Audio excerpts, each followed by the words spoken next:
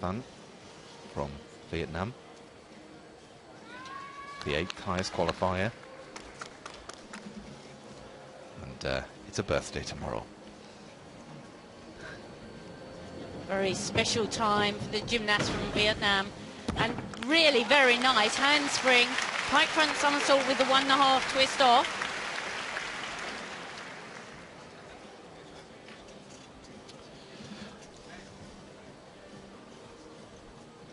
Let's see what she does with the pike shape. Kicks it out very strongly.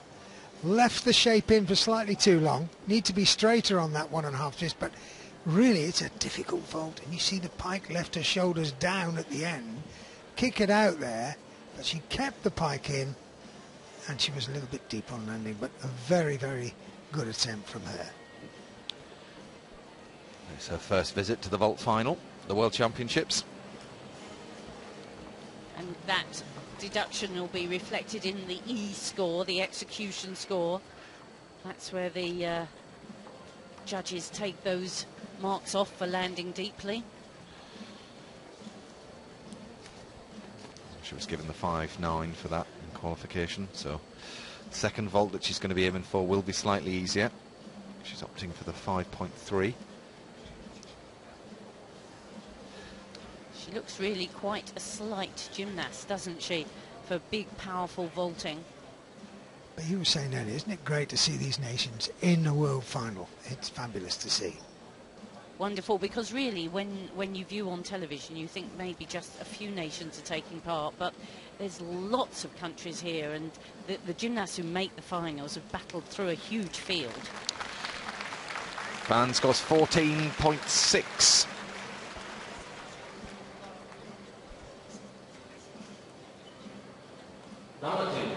Third highest score vault that we've seen in this final so far. Well, that score will be added to the score of this next vault.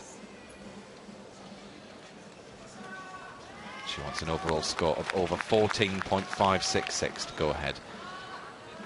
Jade Barbosa. This one a 5.8 difficulty.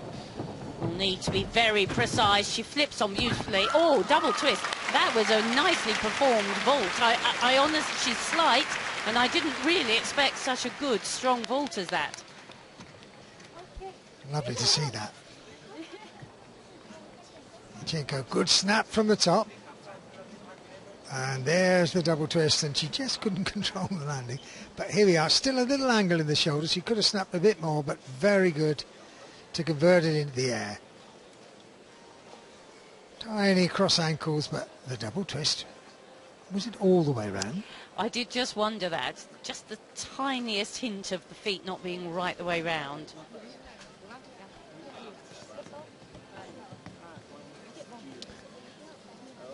Well, she did qualify down in 8th.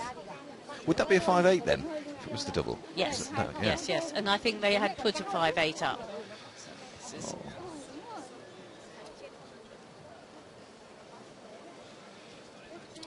So she, in qualification, she'd only done a vault worth 5.3, so she obviously decided to up her game for the final, and she did so very successfully, actually.